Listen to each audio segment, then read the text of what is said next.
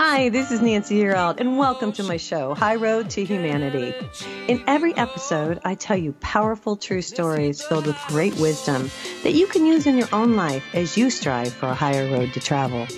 My featured guests will have their own unique stories to tell that enlighten your mind and your soul.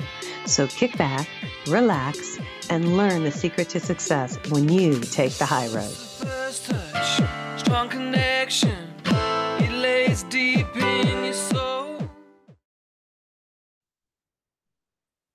Hi, this is Nancy Yearout, and welcome to High Road to Humanity. And guess who's here today? Dr. Raymond Keller is back on the high road, and welcome back to High Road to Humanity. Thank you. It's always a pleasure to be on the higher road. I am so excited you're here. You guys, he is the expert on Venus. If you don't know who Dr. Keller is, it's AKA Cosmic Ray. He's a world recognized authority on the planet Venus and the author of 7 international award-winning UFO books. So this is going to be a fascinating show because today we're going to talk about why the space people are here. But let me tell you a little bit more about Raymond. You know, his 2 most recent books are Venus Rising series. In the Venus Rising series are Flying Saucers and The Venus Legacy that came out in 2021, and Flying Saucers. From Venus They Come, 2022. Look, he's showing you. I love it. Both are published by Headline Books of Terra Alta, West Virginia. Now, he serves as USO consultant for the Paranormal Search Group headquarters in Harrisburg, Pennsylvania. And he's been researching and writing about UFOs since 1967, probably since many of you were before you guys were born. He writes a weekly column on the UFO phenomenon for Lawn Strickler's phantomsandmonsters.com. That's so cool. And that's in McSherrystown, Pennsylvania. Dr. Keller grew up in Bedford, Ohio, just so you guys know. And he's been doing this work. He was in the Navy. He was enlisted in the Navy. You just have a tremendous background. You know, it just goes on. And his website is it raymondkeller.com? No, it is Rob Potter's The Promise Revealed. Okay, I'm sorry. ThePromiseRevealed.com, and you could read many of my articles there and find out about appearances at Mount Shasta. We have every year, we have a Venus conference on Mount Shasta. Began with in 2018 with myself and Omnek Onek, and this year this summer was with Laura Eisenhower up there. How was that? Oh, awesome! It was awesome, and they get bigger and bigger every year. And I'm gonna have to come. Oh, we'd be delighted to have you up there. Mount Shasta, beautiful Mount Shasta. There's been some fires, but they haven't touched Mount Shasta, so that's good. And tell the audience, Laura Eisenhower, this is the granddaughter of our former president, Eisenhower. Yes, that's right. Mm-hmm. She has many things to reveal about the nature of flying saucers and what the government knew about them from the 1950s and so forth. In fact, that was the subject of my latest book, Flying Saucers from Venus They Come. And once you had connection with her and she revealed more information, is what prompted you to write that, or what, Raymond? Oh, well, I have my own access to archives, and I do my own historical research as a trained historian. Mm-hmm. I have a doctoral degree in history, and so I researched all of the back engineering of flying saucers in the late 1940s and early 1950s, the various scientists that were contracted from around the world to work with the military and US corporations in developing anti-gravity spaceships, what they call the G ships, the secret origins of the space program. It's amazing. You know, you've got some slides you want to share with us today. We're doing the podcast, you guys, so we're going to break every 12 minutes or so. But Raymond has has come on, and what a wonderful display for us to see. You're going to tell us why the space people are here. Yes, I put this together with Genesee Roy from the uh, uh, Metaphysical Center in Aurora, Ohio. Okay. It was presented in Mount Shasta in 2019, and it's a beautiful, um, beautiful presentation based on um, the revelations that were given by the woman named Gloria Lee, who was a contactee in the early days in the 1950s. She was also a pilot and a hostess at the Los Angeles International Airport. Okay. She realized that she was a Venusian after she came in contact with some uh, advanced beings from other planets in the solar system. Oh That my she was returning to her power as a Venusian, and she had traveled with the space people on various missions. One of them, of which is described in my Lady book, Columbia. the Lady Columba Venus Revelations. Yeah. So this information comes from her and channeled through Gloria Lee. So we'll go ahead and We'll start. We got about 6 minutes before we go to break. So, you know, just so you kind of know, I've got share screen up there. So okay. have at it, Raymond. All I'm right. so excited. Okay. So the space people, why they are here. Is it up on the It is. okay, great. Yeah. Okay, Wow. now the space people are here primarily to help us come into our power.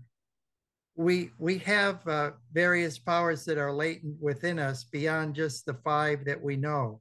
Okay. And the most important thing, though, before we could begin that journey to expand those powers within us or to activate them, is to know ourselves. Yes.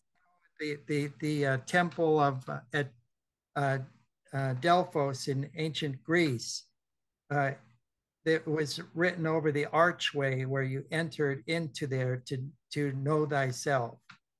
And so this is the basis of modern Western philosophy. Mm-hmm. And I would say that this is still applicable today because the Venusians have told me that it's not so much important that we believe in them, but that we believe in ourselves, because Right. then we'll realize that we're on an equal with our brothers and sisters of other planets. And then they'll welcome us into a confederation of planets, into membership there. Right. And I just want to interject really quickly. Know thyself is the most important thing each of us can do. And it's going within. And this has been obviously, you know, projected to us for many years, and we didn't take it seriously. And now people are taking it seriously finally and going within. So I will say that. Thank you, Nancy. So they're also here to help us to make this world a better place. Yeah. They constantly have sent throughout the ages avatars and teachers, some to be reincarnated among us into human bodies, and others travel directly here from other planets or higher dimensional planes to help us be the change that we want to see in the world. So we can all start just doing stuff locally, even with our own families and our own communities, and then expand that uh, outward into an ever-growing circle of love. So this is the important message in that aspect.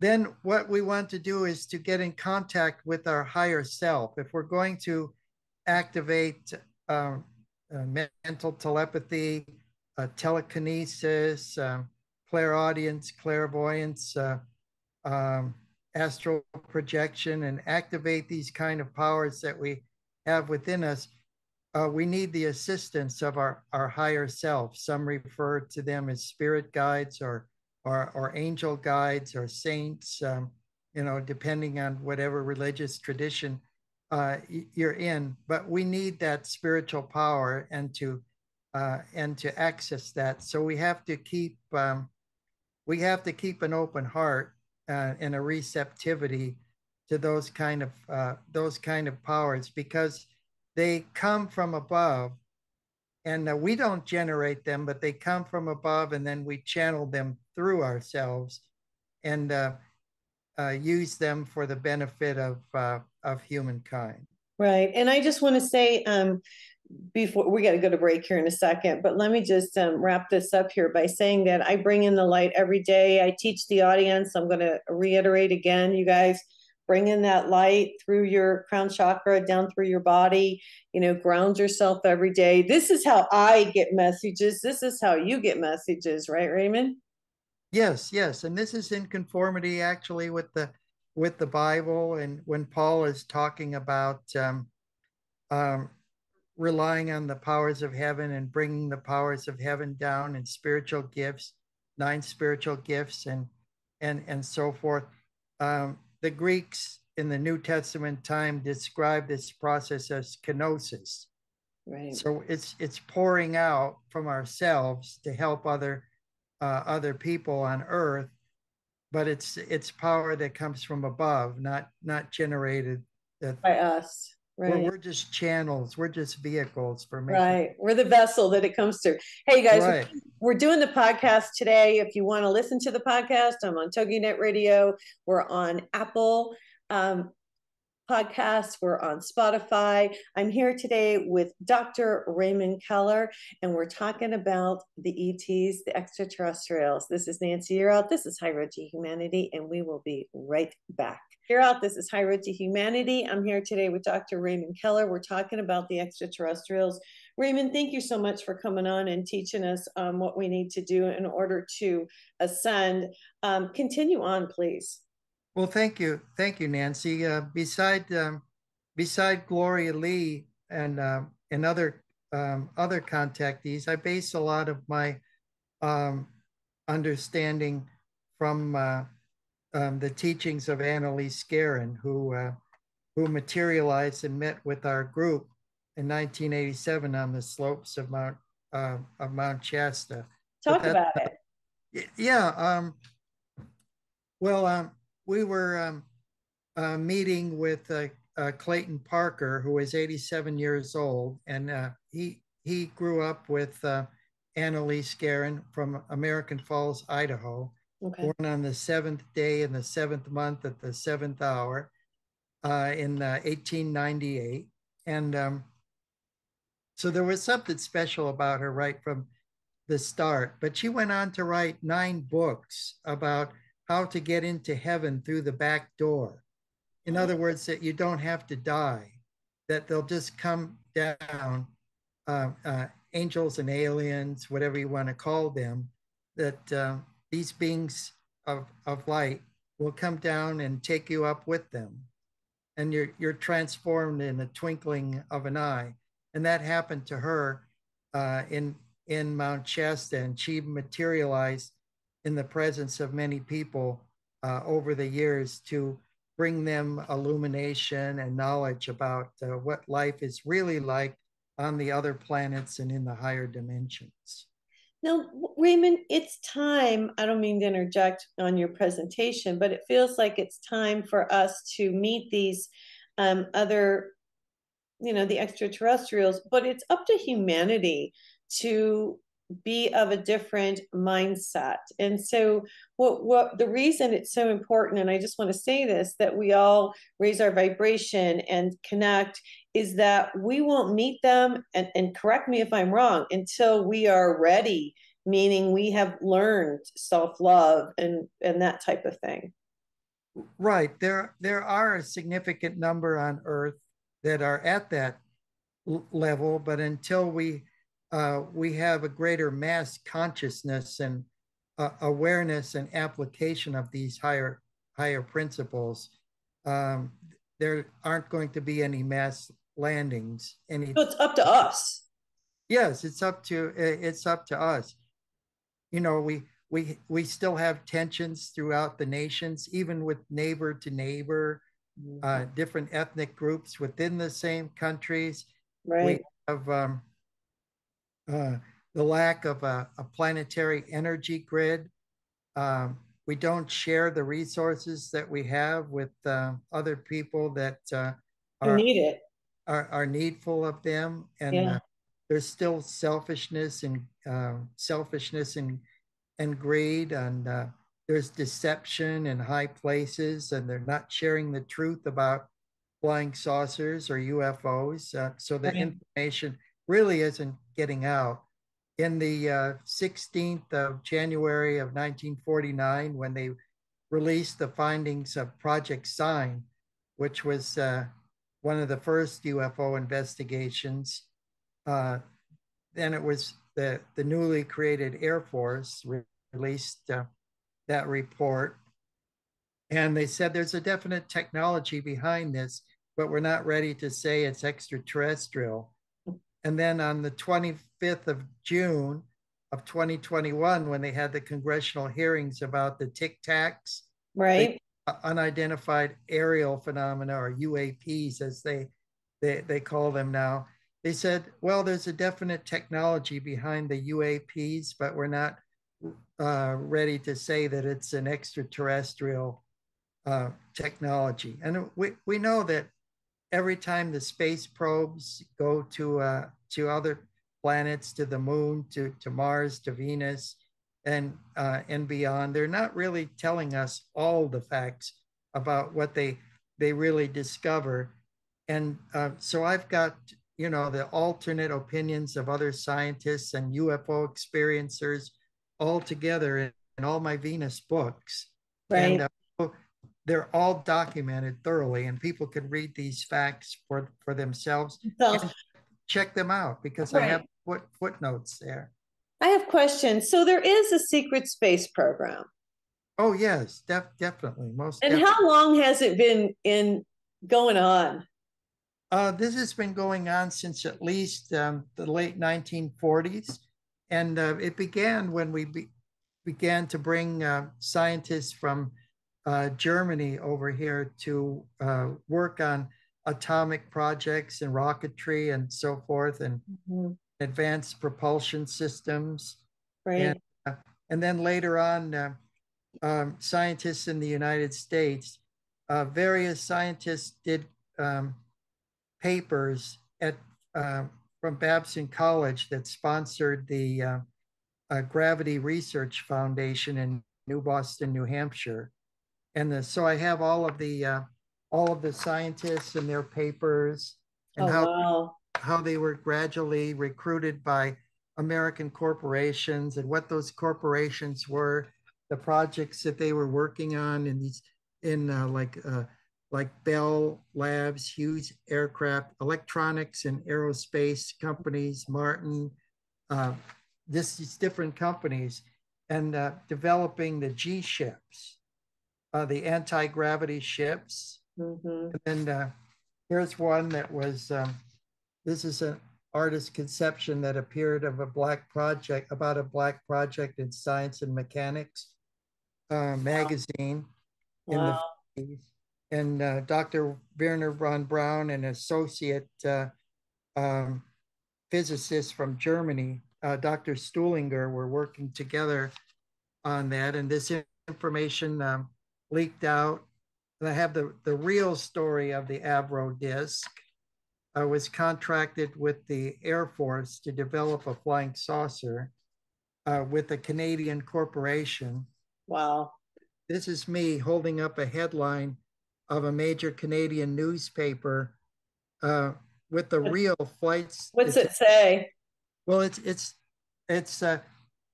talking about the outstanding speed and maneuverability of this G ship, and then the Air Force American Air Force released this picture of this carnival ride thing that just, Oh my God. yeah, it just goes a few feet off the ground, and they said that was the Avro That gun. was it, huh? But I have the actual Canadian report and what people in Canada were reading about it versus what the Air Force was saying about it. So it's all here. It's all documented, and people can see for themselves Right. that there really is a secret space program. Well, and again, I have another question. So all this is going on, and it all started in the 40s. Now, the Venetians were here then. I mean, did they try to intervene, or what do they say about these times and our, I guess, what do they say about our secret space program, because they try to keep all of us in the dark, even though we all know, but they still don't tell us, what do they say about this? Well, they've always had a contingent on Earth of about 4,000 operatives living and working among us in different safe houses and so forth. Mm-hmm. But during the late 1940s, when we started to develop rocketry and atomic and nuclear power and nuclear weapons, then with the rocketry, we had the ability uh, to create delivery systems that could even possibly carry these weapons into outer space. Oh, Then the red light went off. gotcha. A, Mm-hmm. a five bell fire alarm was set off. Yeah. On the other planets of our solar system and on the moon with the bases on the backside of the Yeah, the moon. crazy earthlings, right? Yes, what are they up to? So they began to send their people and their ships in greater numbers, increased their contingent to about 12,000, and Wow.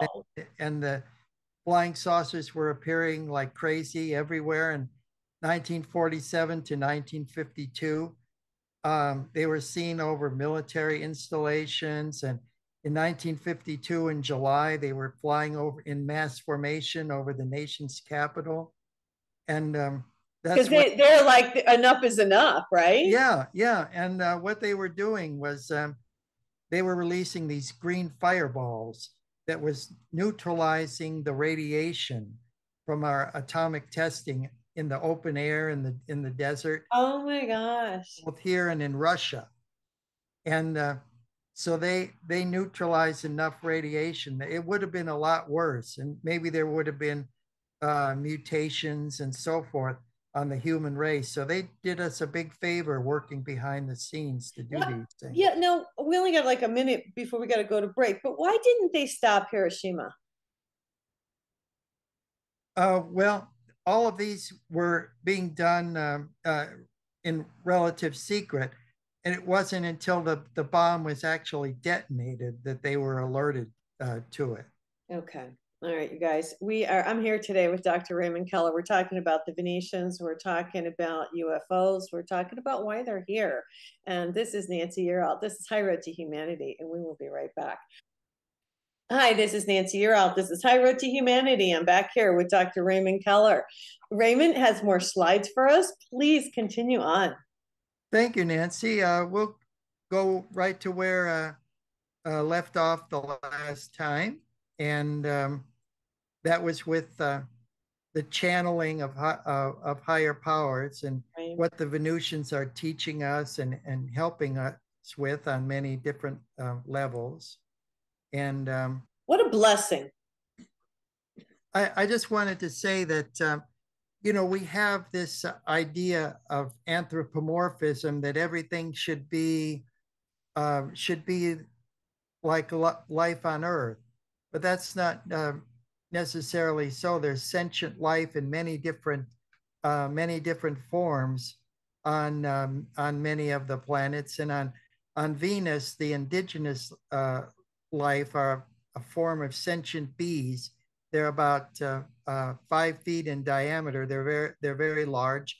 Oh, They wow. live underground and they share habitat with humanoids that are not indigenous to Venus. They originally came from a planet called Norca in the Tau Ceti star system, and Okay. their planet was suffering through it millions of years ago through a process of turning into a vast desert, like on that movie Dune. Mm-hmm. They had to evacuate their planet. So Okay.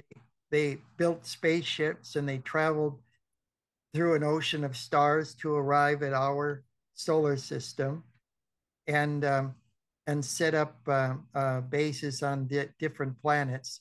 Um, and they didn't want to interfere too much with Earth's evolution because they saw that, well, at the time that they arrived, the most advanced form of life on Earth were lemurs.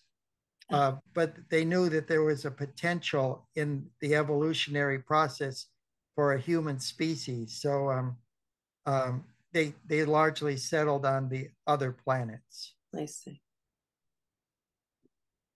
So I just want to say that the Venusians are very highly evolved. Many have ascended beyond the third and fourth dimension into higher dimensions of what we might refer to as the astral plane. And this is why uh, many aliens cannot be distinguished from angels, because they're beings of light. Here you see Howard and Connie Menger of High Bridge, New Jersey. They're on there. They have an apple orchard and a farm, and they were contactees. And Howard Menger and his book From Outer Space to You, and Connie Menger in 1959, and then Connie Menger in the same year wrote a book called My Saturnian Lover.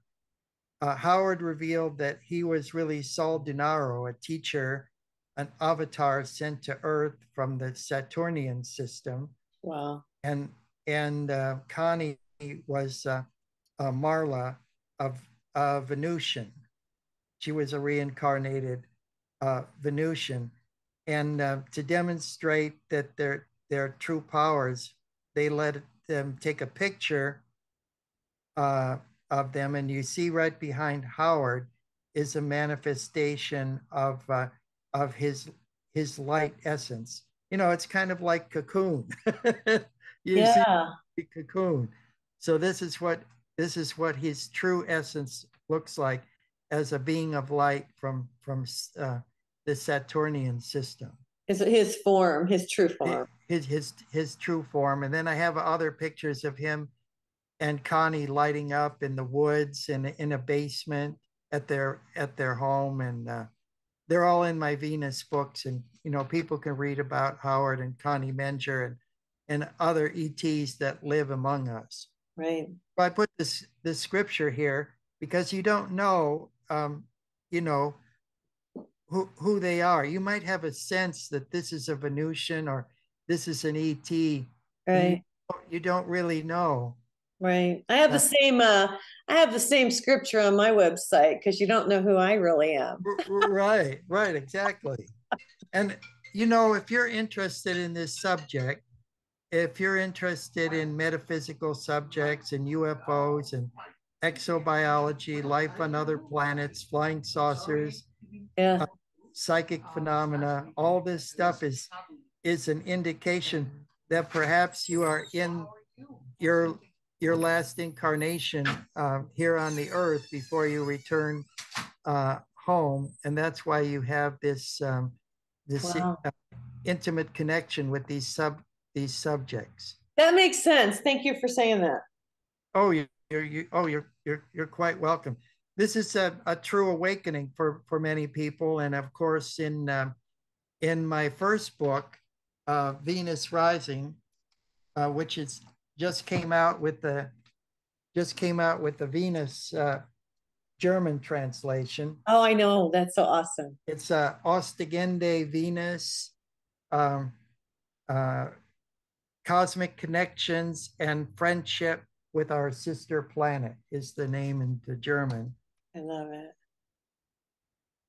Okay, and we're going to go to the next one.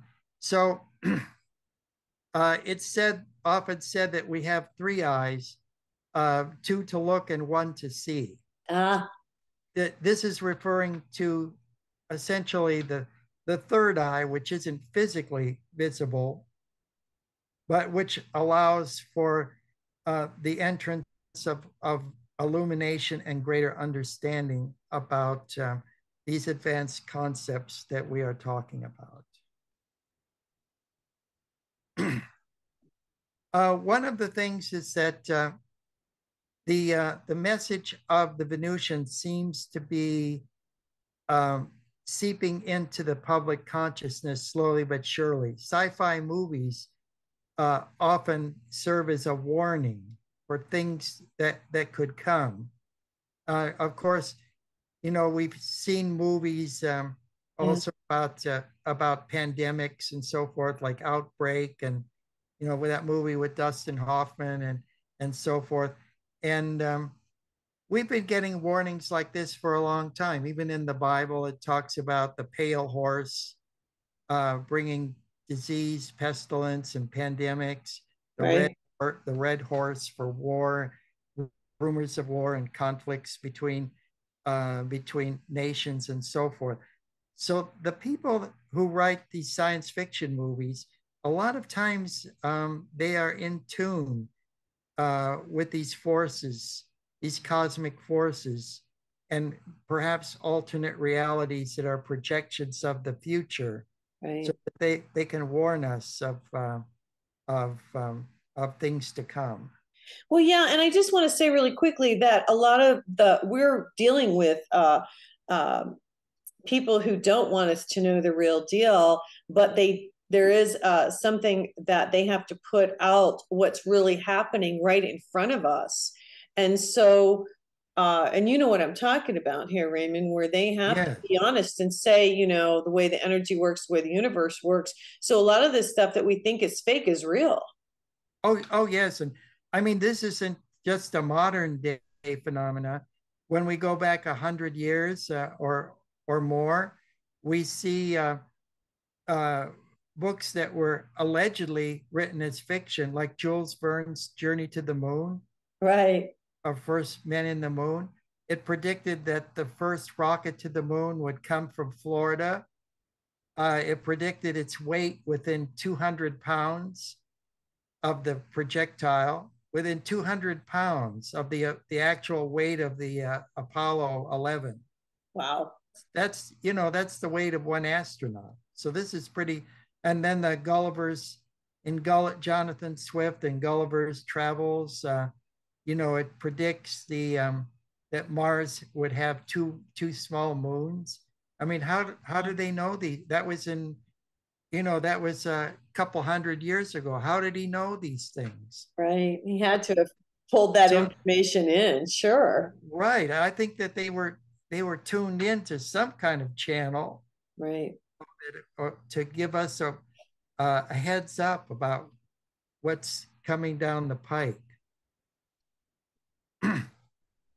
So we have a warning from Venus not to tamper with the forces of nature. Mm-hmm. We have the HARP up in Alaska, that's weather modification. So we look at all these changes in the weather. Is it really because the cars are churning out carbon dioxide, or is it something more sinister? Because I mean, carbon dioxide is used by plants and converts it into oxygen. So right, and that's why there's green grass growing along the side of the highway. Right, exactly. So I don't know what it is, but we're messing around with powers that are beyond control once they're unleashed. That's why I have this cartoon here, talking about turning on the CERN collider and the God particle and tampering with the subatomic universe, the construction of the subatomic universe. So in the bottom of that cartoon frame, you see the sun, then Mercury, Venus, and a little poof where the Earth, gone. Like the little white dot that goes when you turn off the TV set. as soon as they switch on the CERN, poof. So this is why the extraterrestrials are so concerned, because we're messing around with kind of powers that upset the very balance of the solar system. And we don't have it. And I just want to say really quickly, I want to make sure that everybody understands this, that they are controlling our weather and there is no global warming, correct? I don't think so because per se, because, well, Dr. Frank Stranges said 50 years ago in 1972, he said that 50 years from 1972, there would be an increase in temperature on all the planets because there's a cloud of a radioactive cloud of hydrogen that was ignited to a temperature of 10,000 degrees uh, Fahrenheit that entered into our solar system and went around a highly elliptical orbit around the sun. But now it's in the vicinity of the inner planets, and it's heating up. It's heating up all the inner planets, so the temperature on the planets closest to the sun from the asteroid belt would be Mars, the Earth, Venus, and Mercury. They're all heating up. So it's just that's what happened. Hey, listen, we got to go to commercial break. We're doing the podcast today. We're going to be back here in a minute on our last segment with Raymond Keller. This is Nancy Yearout. This is High Road to Humanity, and we'll be right back. Back here with Raymond Keller. We're having a fabulous conversation, you guys, about what's going on in the universe. Raymond, I'm always curious about the moon. Some people, there has been an astronaut that's come forward that says it was all smoke and mirrors and it was all recorded. They never went to the moon. I have people say you can't go on the dark side of the moon because there's ETs over there. What's really going on with the moon? I've heard people say it's not really a planet. It's a ship. So what do you know? okay. What I can tell you, and what I wrote in my fourth book, um, called The Vast Venus Conspiracy, Okay. is that in 1966, 3 years before the Apollo 11 moon landing, a team of scientists was assembled at the observatory in Corrales, New Mexico, for the purpose of finding a suitable moon landing Where site. I live. Oh, you live in Corrales, New I'm Mexico? pretty close. It's just down the road. Wow. Yes. Talk about synchronicities. No wonder you want to know about the moon. It is right here. Are you Corrales, New Mexico? Yeah, this is the whole locus Okay, so I'm in the North of, Valley. So I'm of like the I could throw a rock and hit Corrales. oh, this is the whole locus of the secret moon program. Oh, Well, what happened was that Dr. J. Allen Hynek, who is a technical consultant to Project Blue Book, was called in to supervise the moon landing project because in the Aristarchus crater on the far side of the moon, which is just north of the Sea of Tranquility, they were observing large red flashes of light like a strobe light and detecting unusual emanations of radiation. And okay. they decided that they needed to check this out. And so they decided on the Sea of Tranquility because they would have a good observation of of these lights that were emanating from the rim of the Aristarchus crater, Okay. from the floor of the Sea of Tranquility. Okay. So when the astronauts went there, it's interesting because the European in Europe, they were able to hear conversation about seeing large objects and flashes and so forth, and various phenomena, but it was blocked out with the transmissions and the coverage in the United States, and radio operators were able to hear uh, conversations about bogeys on the moon, and we're not alone up there, and so forth.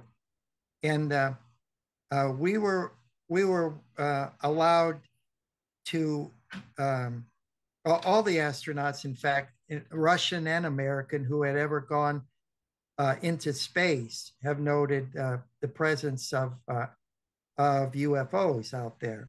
Okay.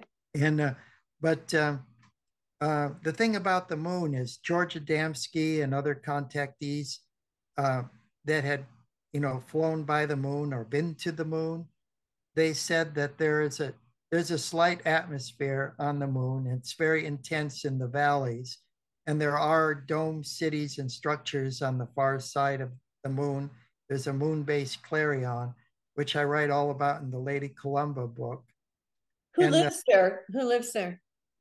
this is the Intergalactic Confederation of Light, and they own that base. So there are representatives of 601 planets from 51 solar systems that share that base on the far side of the moon. Of But course. let me say this about the moon. If and so Adamski and these other contactees said, well, yeah, the moon has the moon does have an atmosphere, and there are even lakes and so forth on the moon. Oh And my God. everybody laughed and said, no, that's not possible. But you know what? When the astronauts were on the moon and they reported, comets entering the vicinity of the moon and seeing them streak across the sky, they were burning up because they were burning up as they approached the moon because there's an atmosphere up there, Okay.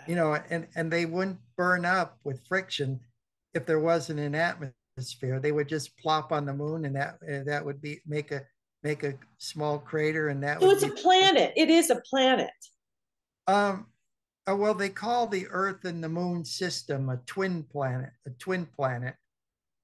because of the moon is proportionately larger than the other moons are to their respective planet that they orbit around. That the moon is very large uh, for the for the size of the Earth. It's almost 1/6 the size of the Earth. Does it have the gravitational pull that we've been told with the ocean? Oh, oh, yes, and that creates the tides and Okay. so forth. And then another thing about the lakes, everybody laughed at Adamski and Howard Menger and these other contactees, said they were crazy. There's no lakes on the moon. But guess why the Artemis space, when we're going back to the moon, why the Artemis is going there is because the south polar region of the moon is peppered with lakes. There's water on there. And in order to go to Mars, we need a base to refuel, and that could be, Oh. and there are lakes, some the size of Puerto Rico, that are, that are on the south pole of the moon. So everything that Adamski said is true. He said that space is dark, and that there's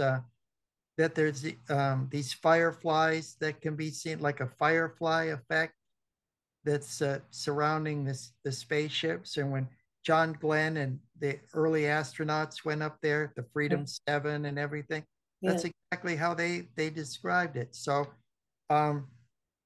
yeah, these contactees from the 50s and 60s, they're all being vindicated now because, and then even with Venus, the discovery of life sustaining phosphine molecules in the atmosphere of Venus, various gravitational phenomena and other phenomena on Venus. That the what supposedly, when Venus is on its dark side, there's all these lights that are emanating the from the surface, and the whole backside is all lit up with lights, like there's cities and so forth there. So this is NASA. I just call NASA never a straight answer, Right.